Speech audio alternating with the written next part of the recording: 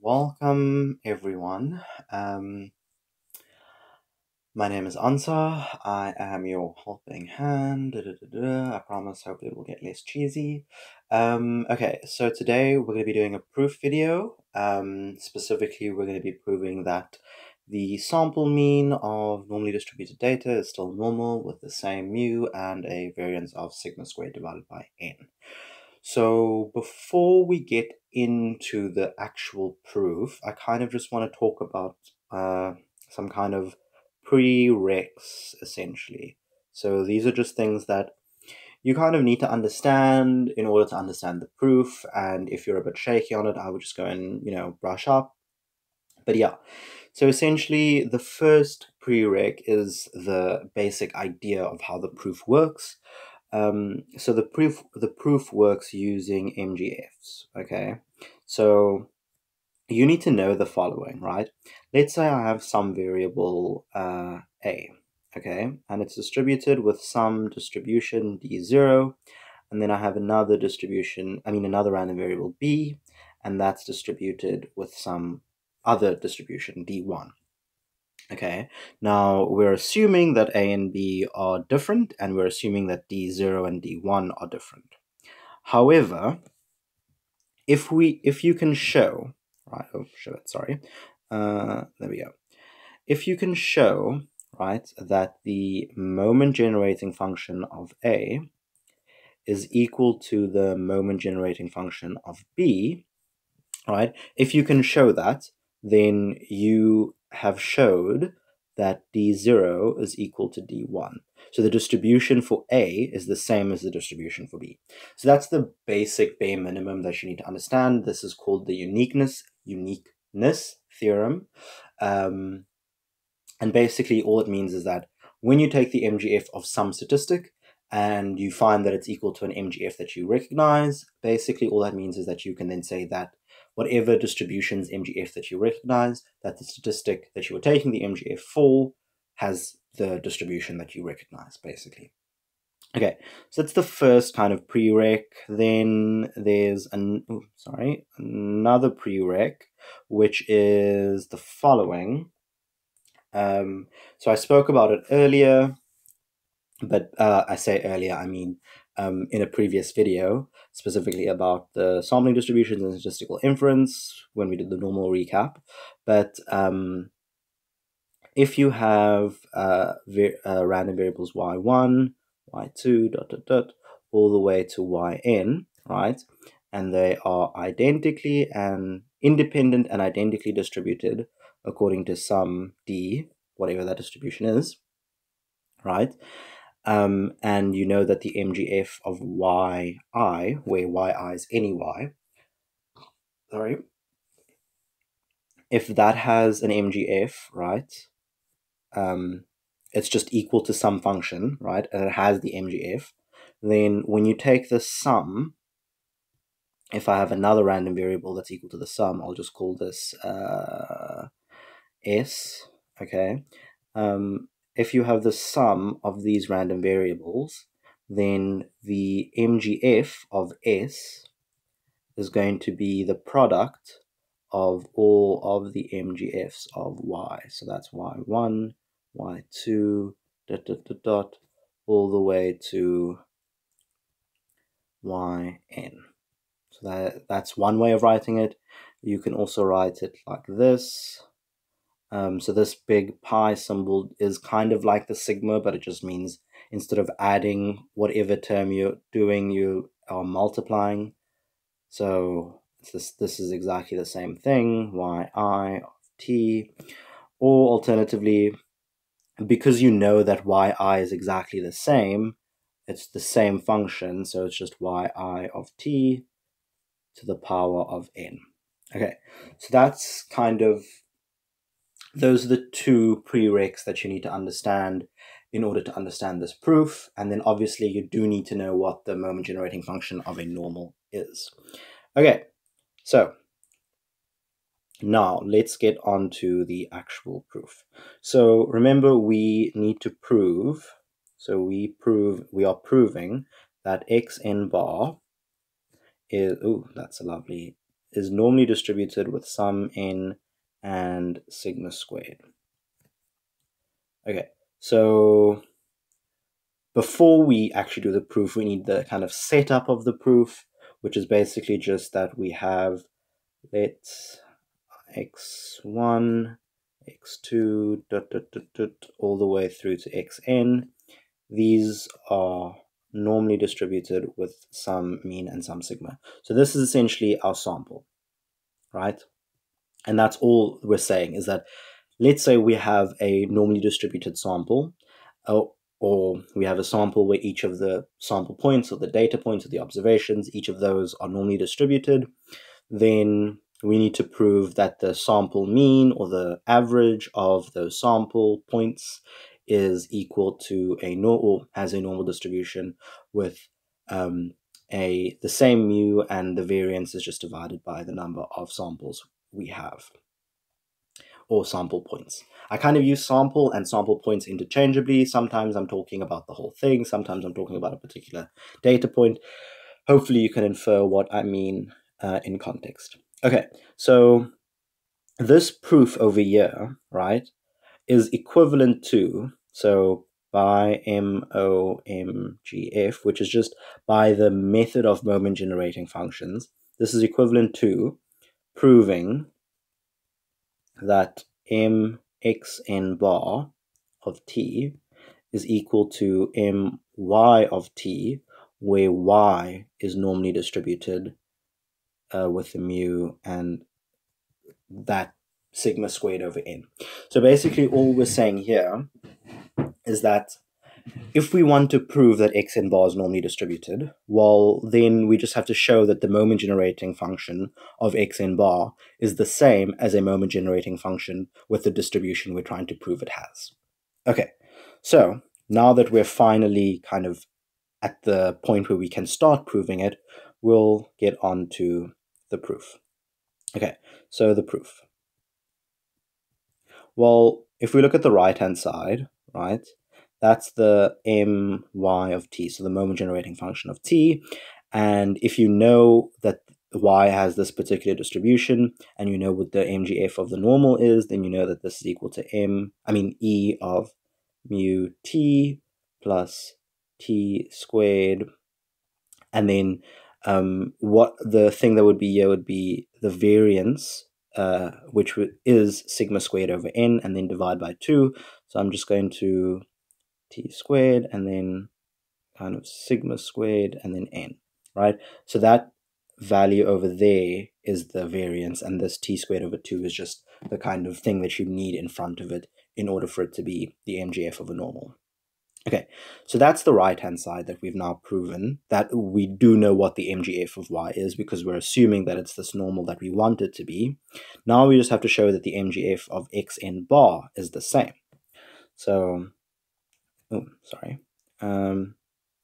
so we have the left-hand side is equal to mxn bar of t. Now we use the definition of a moment generating function, which is just that this is e of e to the t, or the expectation of e to the t xn bar. And now we use the definition of xn bar. So this is the expectation of e to the t, right, times by 1 over n, from I is equal to 1 to n xi. And then we can take that 1 over n out, and we're left with t over n, sum from I is equal to 1 n xi. Now, at this point, we can do one of two things, right? You can either recognize that this little sum over here is the sum of independent, identically distributed random variables. And so because of that, we know that this is the MGF of one of those random variables raised to the power of n. And because we're evaluating it at t over n, we just evaluate at t over n. Oh, sorry, there's one more prereq that you need to know.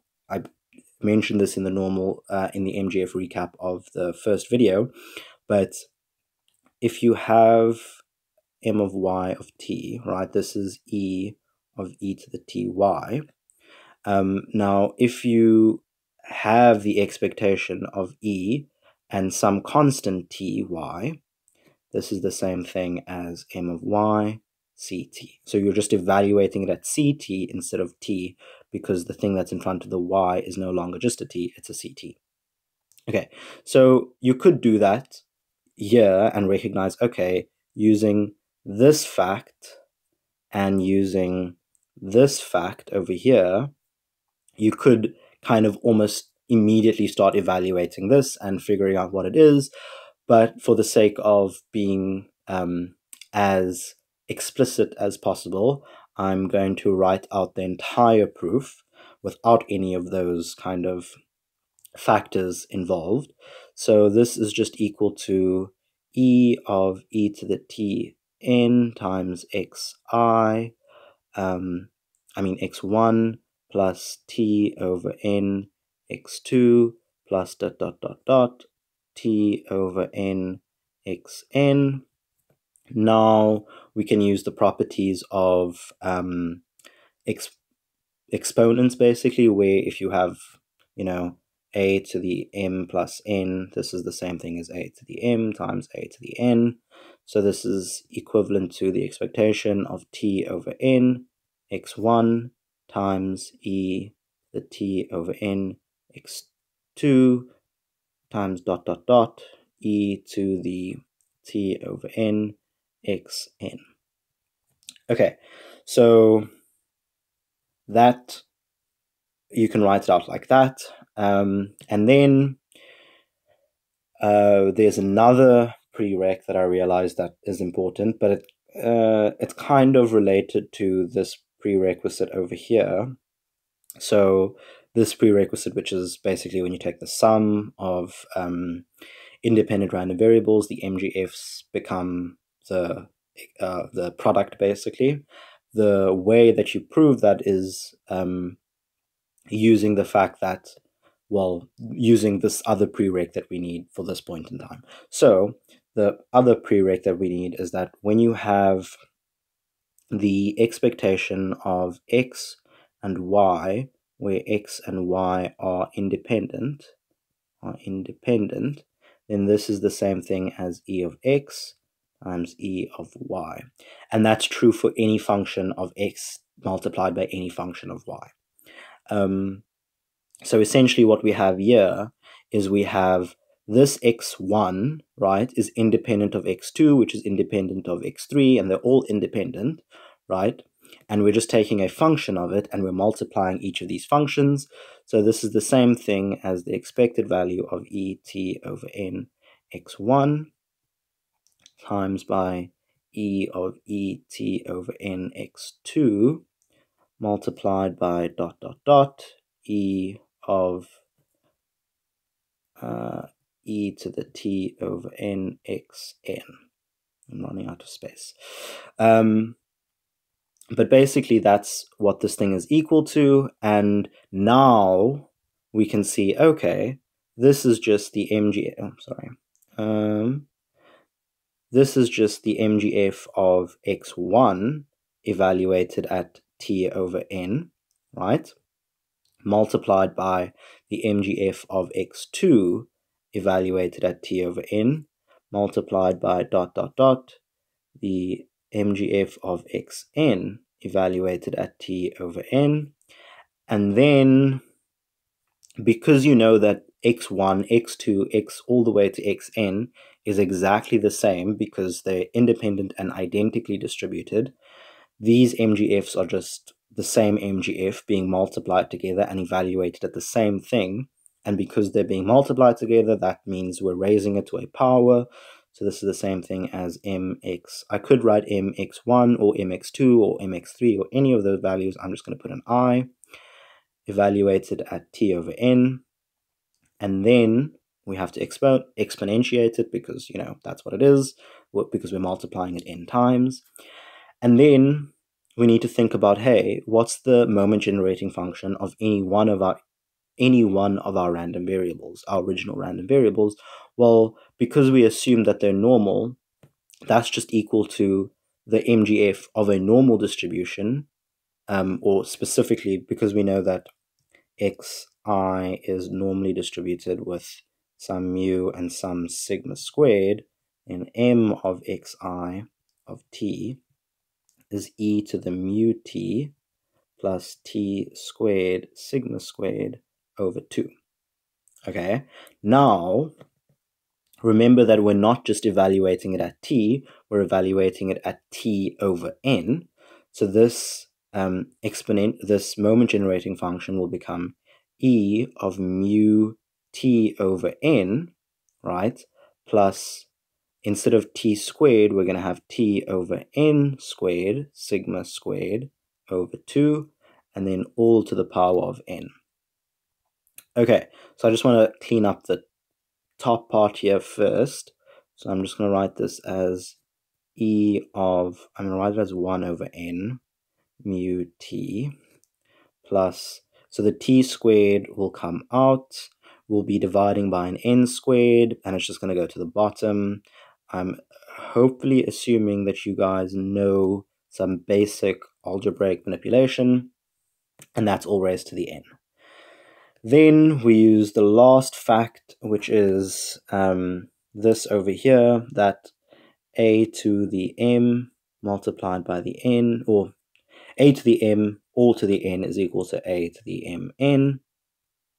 So basically what we're doing is we're going to be taking this n over here and multiplying it in, right? So if we multiply it in, this 1 over n and the n's are going to cancel, so we're going to be left with mu t, and on, oh, this should be n squared, sorry, because the n gets squared over here and it's going to go to the bottom. And then if we take the n over to this term over here, what's going to happen is we're going to be multiplying n, but we're dividing by n squared, so that's the same thing as just dividing by n. So we're going to have n squared sigma squared over tn, and if we go, over 2n, it should be over 2n, and then if we go to the top, we can see, hey, that's what we were trying to prove, that's the right-hand side. So this left-hand side, this left-hand side over here is equal to the right-hand side, and so therefore xn bar is normally distributed with the same mu and sigma squared over n. Okay, I hope you guys understood everything that I did. Hopefully I explained every single step without, making too many leaps. If you have any questions, put them down in the comments. If you have any criticisms, put them down in the comments. Don't forget to like and subscribe. And if you want to see more, let me know what you want to see, yada, yada, yada, all that other good stuff. Yeah, and I will have a link to a PDF where all these proofs are kind of written down step by step. Yeah, so you can go and look at that if you don't want to watch this video over and over again. Cool beans, bye!